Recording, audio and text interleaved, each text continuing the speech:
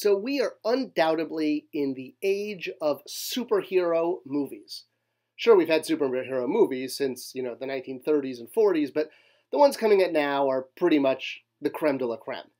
And while there are some independent superheroes like, Hellboy, Bloodshot, the Marvel Universe and the DC Universe tend to be the, call it, you know, big elephants in the room, I guess, or for lack of a better word. And while the Marvel Universe has had, for the most part, 100% batting average on hits, the DC movies have been hit or miss, to say the least.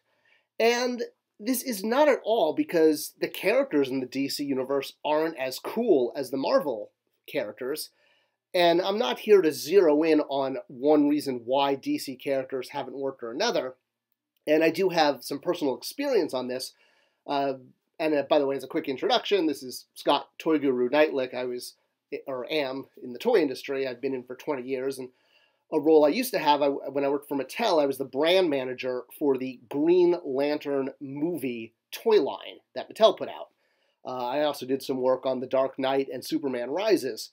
So, not Superman Rises, Superman Returns.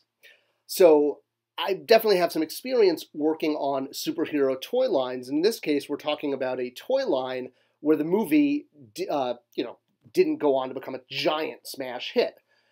But the toy line, I have to say, was amazing. And I'm not just saying that because I worked on it. I mean, I was just the brand manager. It was really the designers, the packaging designers, and the toy designers that did all the hard work and that made this so good. They're the ones who deserve the credit. Not only was the toy line full of amazing aliens and awesome, glowing green weapons, but it had, collector toys, it had kid toys, it had role-play toys, it had a little bit of everything. It had, signature suits and signature superhero emblems on the chest. Everything you would think would add up to huge success in the toy aisle. Even, a signature weapon, the ring, for Green Lantern, which is the source of his power, projects all of his constructs, if I'm not getting too nerdy for mainstream audiences. But regardless of how great the toy line was, because the movie did not meet expectations from a box office standpoint, it meant that the toy line wasn't going to as well. The toy line are directly tied into the box office. And working on this movie, as well as some of the other DC movies, and as a fan of superhero movies in general, it really got me thinking. Now, Warner Brothers has a new Batman film coming out that's in the works. I know all of the movies right now have been held up because of the 2020 COVID situation, but there's still, there's a Wonder Woman movie and the Batman movie in the works. And Batman is one of those characters that really works from a toy standpoint as far as movies, because he has things like not only a signature suit, but he's got gadgets, he's got a car, he's got a jet or a helicopter. I don't think he's used a helicopter in the movies, but he's used a jet a few times. And all of these things translate very well to toys, what we call having toyetic qualities. And with that in mind, Batman has obviously been done a lot. There have been a lot of Batman movies. And while he works really well from a toy standpoint, there are a lot of hidden gems in the DC universe that, as a former brand manager of a DC movie line, I feel if I was in charge of Hollywood, or maybe one day I will be, there's definitely some properties that I would greenlight, that I would push to be movies, almost simply because they make such great toys. So scanning the entire DC universe specifically, and I might make a future video on other IP, but this one's just on the DC universe, there are some definite cherry-picked properties that I think have very toyetic qualities and would make amazing films, but more importantly from the toy industry, would sell great product to kids and collectors. So let's take a look. The first up on my personal list is the Metal Men. And most of you out there in mainstream America are probably like, who the heck are the Metal Men? I mean, I know Batman and Superman and Wonder Woman, maybe Green Lantern. So the Metal Men are a group of robots created by Dr. Magnus, and each robot is made of an element, like gold, lead, tin, copper, mercury, etc., etc. And they each have a signature color, they each have the element's logo on their chest, And they all have, I guess, what you could call morphing abilities, meaning they can change form. So here you can see a good example of that from the comics, where the characters can not only alter their form based on their metallic composition, but they can even combine, like you see two of the characters doing there. You see gold and you see mercury stretching, you see lead and silver combining. So the inherent metal alloys that they're made of, these robots, allow them to combine with each other, change their form, create, if you will, like kind of weapons out of their hands. And they have made great toys in the past. There have been some fantastic action figures of the Metal Men. This was a set that I got to work on at Mattel in the DC Universe Classics series. These are some fan-made Lego figures of what the characters could hypothetically look like as Legos. But again, very, very toyetic. This is another Metal Man figure that Mattel put out, and you could see the way the arms can create weapons, which are very, very toyetic. Clamps, clubs, giant scissors, things that just work really well from a toy perspective. And when viewing potential movies, potential properties to exploit as a movie, thinking of which ones will make good toys is really the secret to success. I mean, the Metal Men can even become vehicles. You can imagine, the characters becoming something like Lightning McQueen with eyes and, etc.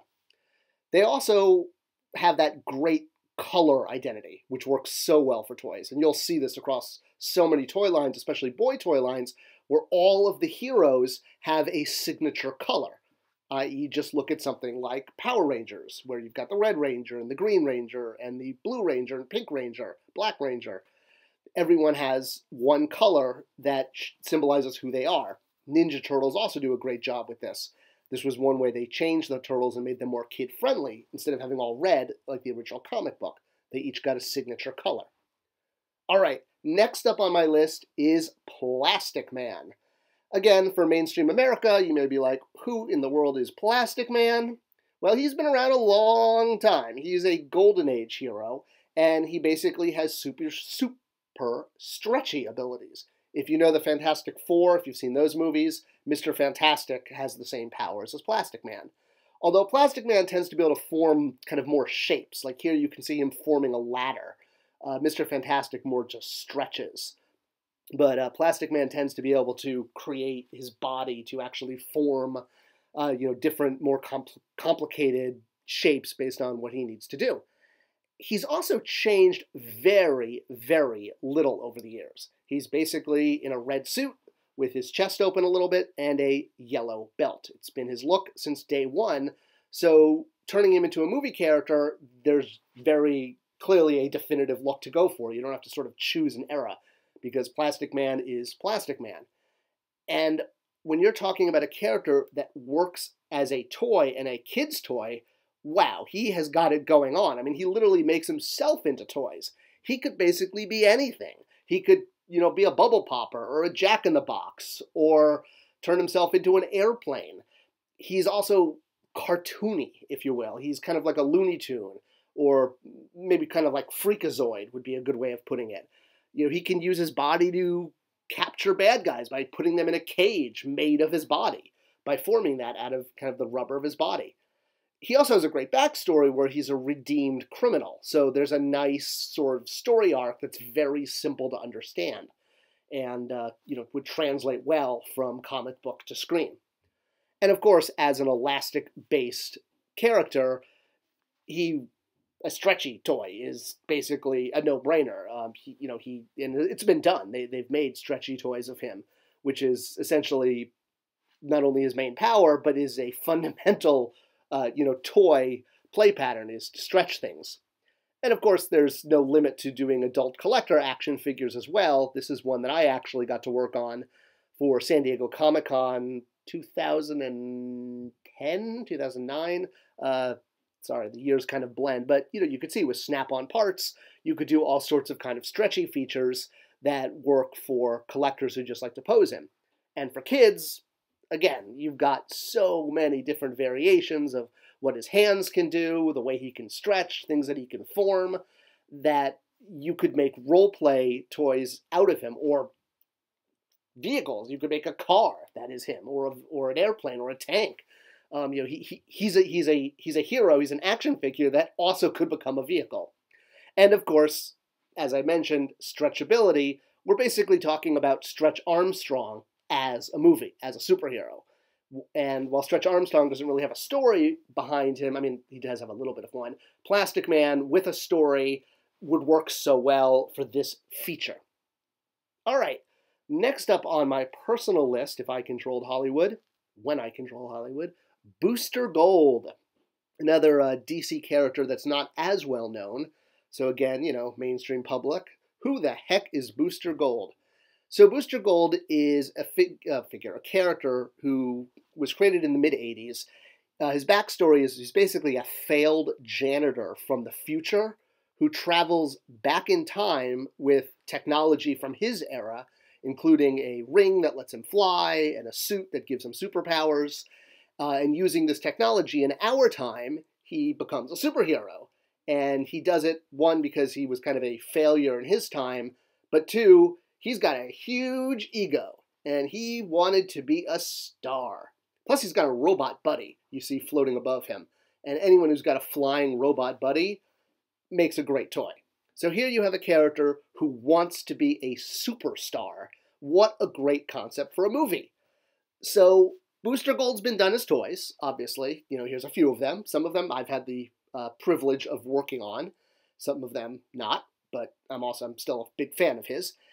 And he's instantly recognizable as a superhero, but as part of his story, he's all about merchandising himself.